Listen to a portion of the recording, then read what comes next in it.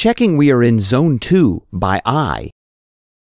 We check we are in Zone 2 by tugging lightly and releasing a string. Does the saddle rock forward and back?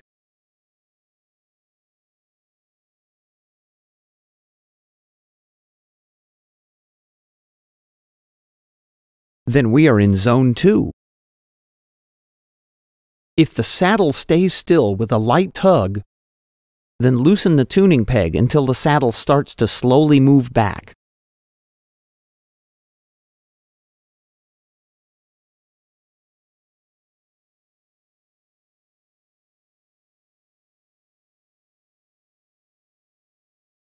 If the string goes slack before the saddle moves back,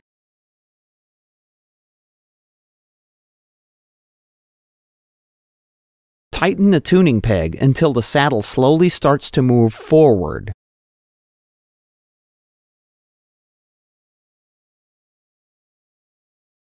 Now tug lightly and release the string. And make sure the saddle rocks forward and back slightly.